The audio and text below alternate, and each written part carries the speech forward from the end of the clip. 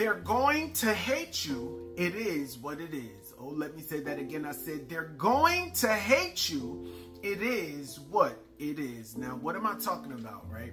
I felt this message on my heart very strong because I feel that someone needs to hear this, right? Someone needs to hear this. It may give you some clarity. It may give you like an explanation as to what is going on in your life or why you're going through what you're going through, right? So when I say that they're going to hate you, it is what it is, right? And when I say it is what it is, meaning like, you know how you might hear somebody say, I said what I said, like it's just, I've already said it. It's nothing that can change it. Like I've already said it. I could try to clean it up. I could apologize for it, but I said what I said. Like I've already said it. It's nothing that can bring the words back into my mouth. You heard what you heard, right? So when I say it is what it is, it's meaning that there's no way to change this. This is just the way that it's going to be. But because you are a follower of Christ, right? Because there's a call upon your life, right? The Bible said that they hated Jesus without a cause, right?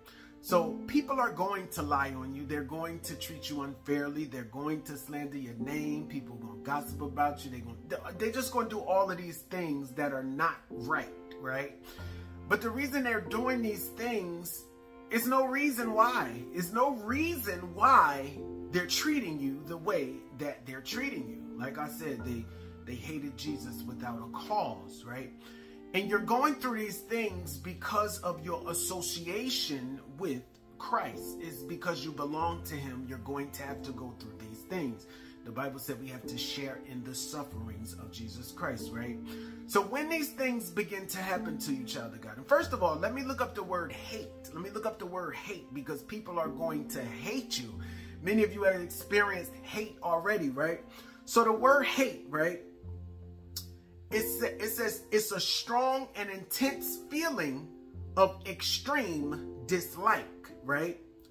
The dislike is so strong that it demands an action. So they dislike you so much, right, that they're not going to say, I hate them, and just keep that in their mind or just whisper it under their breath.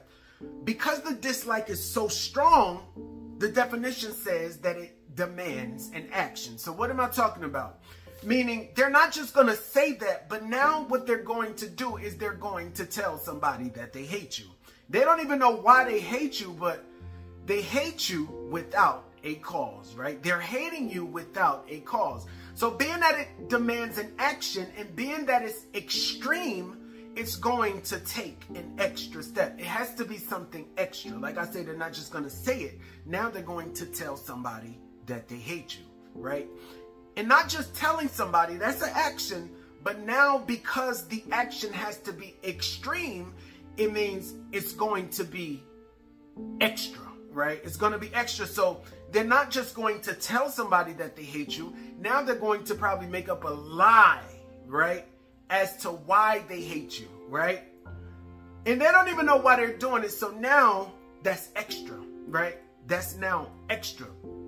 So the dislike is so strong, it says that it requires an action. So now people are not just going to lie on you. So now they're going to lie on you and they're going to gossip about you, right?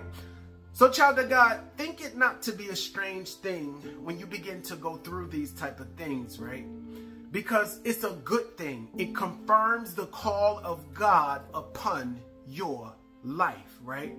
So when these things begin to happen, you are dead in the center of the will of God. You're exactly where you're supposed to be when people do you dirty. So you got to look at it like this. You hear somebody lied on you. You know, you hear a lie. Somebody said something. You hear it from somebody else. Oh, they said this. And you're like, that's not even true. But you say, God, I thank you. They still treat me wrong, right? When you hear somebody gossiping about you, right? They talking bad about you. Lord, I thank you. They still talking about me, right? When you hear somebody slandering your name, Lord, I thank you. They still slandering me, right? And I know that's not an easy thing to do, you guys, but because of the call, because of your association with Jesus Christ, you're going to have to go through these things, right? We're no better than Jesus Christ, you guys. So we're going to have to suffer through these things, these type of afflictions and these things that people are going to do to us, you guys. It just confirms the call. There's no way that everybody likes you. There's no way that everybody wants to be your friend. It's no way that nobody talks about you. It's no way that nobody slanders your name. Nobody hates on you. It's no way that you are called of the Lord. If all of those things are happening to you, there's no call upon your life. You got to question the call of God upon your life when everybody likes you, right? But being that you're being disliked and treated unfairly, child of God, it's a good thing. You have to look at it as a good thing.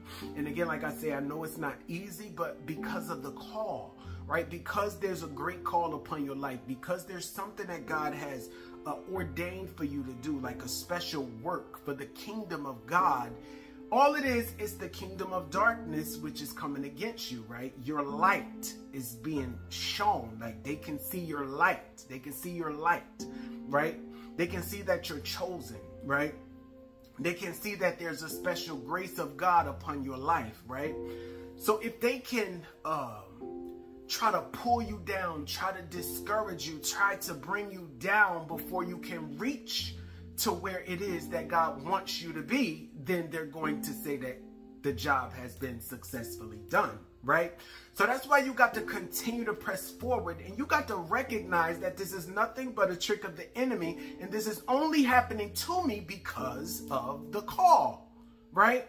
It is what it is, right? And there's nothing that's going to change that. So when people begin to lie on you and talk about you and treat you unfairly, you got to say, God, I thank you, right? It confirms that I'm called. It confirms that the work that the Lord has ordained me to do is a great work. It confirms it, child of God. It just confirms it. If you're wondering if God has truly called you to do a special and specific work for him, you got to look at how people are treating you. I'm just saying, right?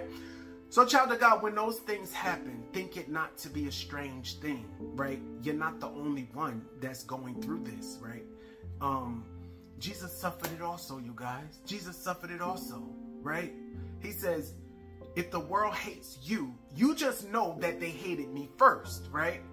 You just know that they hated me first, right? So if people are hating you, I'm just saying, know that they did it to Jesus first. And you are going to suffer share in his sufferings. It's just part of the process, right?